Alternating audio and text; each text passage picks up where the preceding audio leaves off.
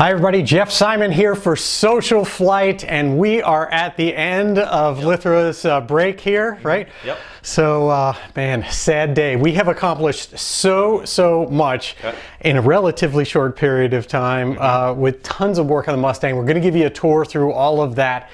What do you think about your spending winter break here working on the Mustang? I thought it was great. I think I learned a lot just about working on aircraft and how aircraft is built for redundancy, and just learned a lot about trying to figure out different things like fiberglass and hose fittings, and it was a lot of fun. You did an amazing job. Seriously, fantastic work.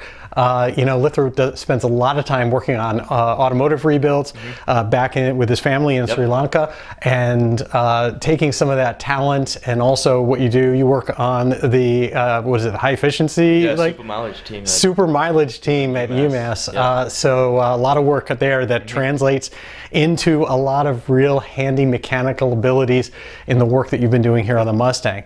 Well, what do you think? What was the biggest thing that you learned during this? I think it was definitely the fiberglass tips. Oh, really? Yeah. Just applying fiberglass in different ways and manipulating it was kind of learning the hard way. We taught ourselves our own techniques for some of that. Yeah. And obviously that the build itself is not an A plus B plus C kind of thing. Like there's a lot of problem solving. Exactly, yeah. I thought the tips were going to be just putting them on place and instead of end up being a month-long project. Exactly, yeah. No, but that's only because we wanted so much perfection in what we did, and we changed a lot of things. So as always, we're always doing a lot of custom work, and that changed everything. So let's do a little tour of some of the work that we did. Now, the first thing is hard for the camera to get down to, but we showed it in one of the videos, and that is down underneath here. We have this entire oil cooler area, and we'll show a little bit of footage of that.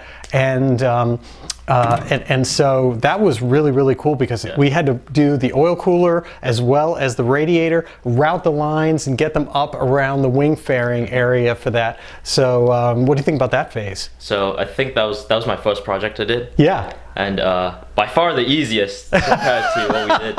But I think I learned a lot about just fitting in fittings, and routing all the lines, and making sure the lines don't fall off the plane, and make sure that everyone's safe inside. Perfect. So, so a lot of the things that we did over the past, what, 5 weeks, something like that, overall this time had to do with planning, because I know that sometimes it seems like we're not making a lot of progress. We actually are doing a ton, and what it is getting things set up so that all the dominoes fall, and we can go and put it all into place.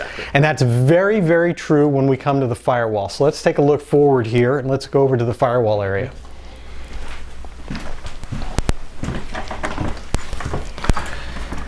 Now we've got quite a bit going on here at the firewall of the aircraft. So let's take a look at this. So why don't you take us through the different things here, because there's a lot going on here. Yeah, so with the firewall, I first started with mounting the manifolds. I don't think you guys can see it, but there's manifolds behind. So these manifolds come up to the expansion tank, go back to the radiator. It has a coolant temperature sensor as well. And that's the heater, right? The heater core's in there, the oil lines are in there, everything is behind that section. And it all comes here on the firewall, because we're really getting ourselves prepared to just mount the engine and have it all work. And so tell us a little bit about some of the components that you put on here and how we figured it out. Yeah, so after the manifolds, I put on the expansion tank, I put on the fill tank for the coolant. Like the overflow, The overflow tank, I put the fuel pressure regulator on, and then the fuel pressure regulator goes back, the bypass goes back to the tanks. But it also goes into the fuel rails, the engine. And I put a Summit. So we've got our fuel filter all the way up. We've got the fuel flow sensor, of course, that goes onto the Bendix King and JPI engine monitor. And you know, one of the things that's also part of this is we did a lot of figuring out for the computer and the harness. And I'm going to reach over and grab this, but you know, this entire harness that you see here, is ready for the engine to bolt on now. It's all done, and it's all been wired up to the computer, unlocked, everything set up. We even loaded the program. So there's a lot of stuff that's just ready to drop in now, which is really, really exciting. The other thing which we spend a lot of time on here were, and we've talked about this before, were our lines, our control cables from McFarland for our engine. This is on this side is for our prop governor, and on the other side, throttle. Exactly. And again, these had to be sized exactly right to fit what those mounting points are going to be on the engine. And it really, really worked out well. I want to give a shout out to John Cowan and Chris Simon and Randy Williams there that actually built these cables. They did a fantastic job, and we would not have been able to make all of this work without that. And it gave us a lot of flexibility. The Titan design has solid rods, which work well, especially if you're using the LS3. But in our case, using the L33 engine, we really want to have the flexibility of using these cables, and it just works out really, really well. So let's see, why don't you go that way? We're going to go around, and I'm going to have Lithira show you what he did over on this side with the actual controls. So how did you hook all this up? So as you guys saw, we ran the control cables through the firewall and station 2 and stuff. And then I built a bracket that sits right here where I fed all the control cables through and put rod ends under the quadrant. Overall, I think it looks great. Yeah, works really well. Works really good. Yeah, really nice cables as well. It's all just coming into place. I love the way it's all coming together. And it moves really slowly, smoothly, and just ties both of those together, and it's just rock solid.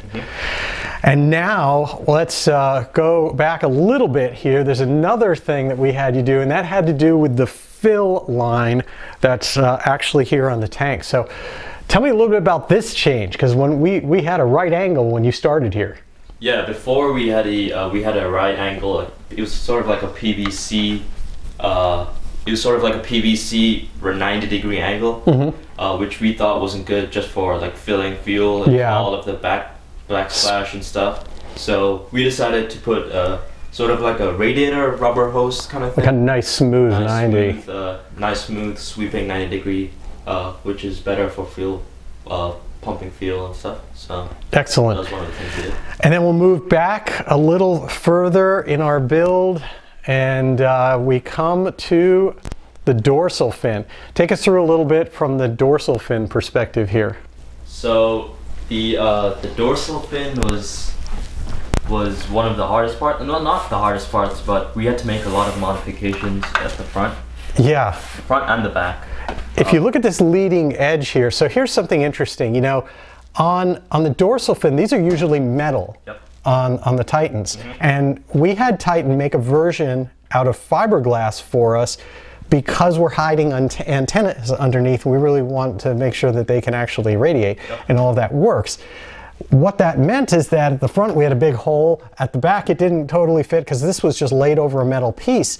And yet you sculpted this gorgeous nose onto this. How did you do that? So it all started with a blob of the fiberglass filler stuff, and I just got sanding by hand, and I got the shape down. And once I got the shape down, it was good because I got to just make it look better. And it looks absolutely fantastic, and that's that stuff that's like kitty hair. It's like, you know, fiberglass is blended in with it, and it comes across.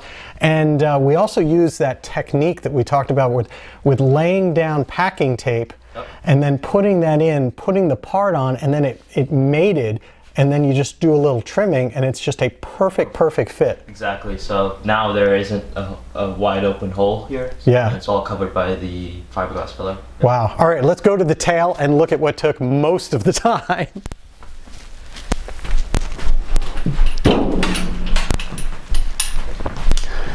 All right, Lithira, come on over here. This is where you spent so much of your time. And it's just about being a perfectionist. That's really what it was. I mean, it's not like this stuff wouldn't work out of the box, but man, you just took out the tiniest ripple.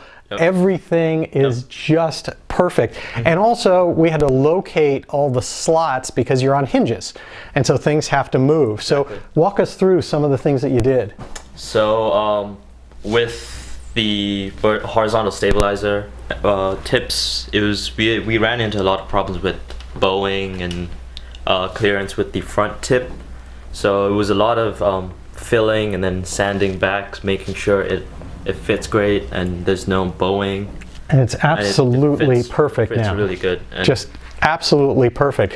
I mean, there were things like when you talk about the top of the rudder and the vertical stabilizer, they call out in the drawing and they say, ideally, this should be a line that goes there that's at 5 degrees. So it matches the angle of the turtle deck. Tell me, how many degrees is that tip once you're done? It's 4.9. It's oh no, come on! I know it's 5 degrees. I put it on. It's 5 degrees. It moves between 4.9 and 5, but it's 5 degrees. It's absolutely fantastic, and so it really came out perfect. There's a ton of little things that we didn't even include in this video that got done as part of all of this. Just so many small things that bring us a lot closer to finishing. Hopefully, you will come back on your breaks and you'll find progress, and we'll keep getting this thing done. All right, well, for SocialFlight, I'm Jeff Simon. This is Lithira. Thank you so much for watching us, and you can continue to see more builds here on our channel, and be sure to subscribe as well. Be sure to check out SocialFlight's app for mobile Apple and Android devices. We've got tens of thousands of aviation events and destinations, our Fly to Win Challenge, where you can win prizes, and every Tuesday night is our show, SocialFlight Live, with some of the most inspiring voices in aviation. For SocialFlight, I'm Jeff Simon. Blue skies.